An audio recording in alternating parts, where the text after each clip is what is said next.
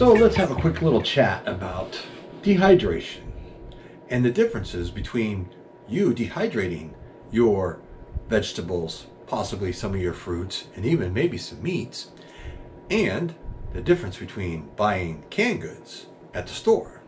Now, yes, you buy the canned goods and a lot of everything has already been done for you, right? I mean, it's so basic, so easy. You know, there you go. If you got a good shelf life, it's good for 2 years. And then how long are you willing to let it go past that date before you won't eat it again? Now, we all know that if you store them in a nice, cool, dry place and everything stays fine with the cans and they don't bulge, no rusting, you open it up, smells good, you take the taste test. As I've talked about in some of my videos, you got to take the leap of faith, people. So this way here, you know if the product is good or not.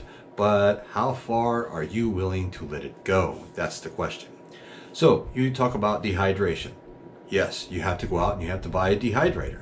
They do range in all different prices and sizes. You can get some big ones, small ones, middle-sized, whatever. And the same with the prices. You can spend a little bit or a lot. It just depends on your budget and what you're comfortable doing. So you take your dehydrator. I would suggest using frozen vegetables. We're going to talk about vegetables. So you use frozen vegetables. Why? Because they've already took one step out of the process for you. They've already been blanched and then flash frozen. So you can take them right from the freezer, right onto your trays in your dehydrator and dehydrate whichever kind of vegetables you would like to do. One step has been done. There you go. Okay, so you dehydrate your vegetables and then you take and you have to get yourself canning jars. You want to store them in canning jars. So you take and you fill your canning jar full of peas, carrots, whatever it may be, okay? You have to buy some oxygen absorbers. So yes, there's another little bit of expense, but you put that on there, seal that lid tight. If you had a vacuum sealer, I would vacuum seal the lid after I put the oxygen absorber in it. Vacuum seal it, put it in a cool, dark place for extended life of your product, so no light gets to it. And that can of, let's say, peas, or jar I should say, will last at the minimum 10 years. They say they can last longer if it is a dark place where there's no light.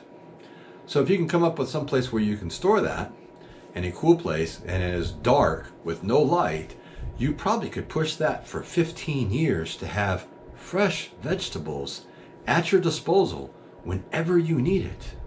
So you have to fork out a little bit of money for the dehydrator. Yeah, well, you know, maybe it's coming down to that, because if you haven't noticed, some of the frozen vegetables are actually cheaper per pound or weight than what you're getting in the cans, because you have to remember, in the cans, most of the time you have to add in liquid. So you have the liquid that is in with the product, which takes up space in the can. This way here, you're not getting as much product as you would if you bought frozen vegetables, where there is nothing, no liquid involved, because they were blanched in hot water, then flash frozen, so they're ready to go and very easy to do. And you can store them in a cool, dark place in your house in those canning jars, and you, my friends, will have vegetables, fruits possibly, but we're just talking vegetables right now, for a very, very long time in your pantry for you and your family in an emergency and survival type situation. I'm Survival Preparedness for Beginners. This is a survival tip that you may want to check into, and look for more videos on dehydration, because I'm going to get my dehydrator going again, and I'm going to start documenting stuff and show you all how it's done. So until next time, catch you all on the flip side.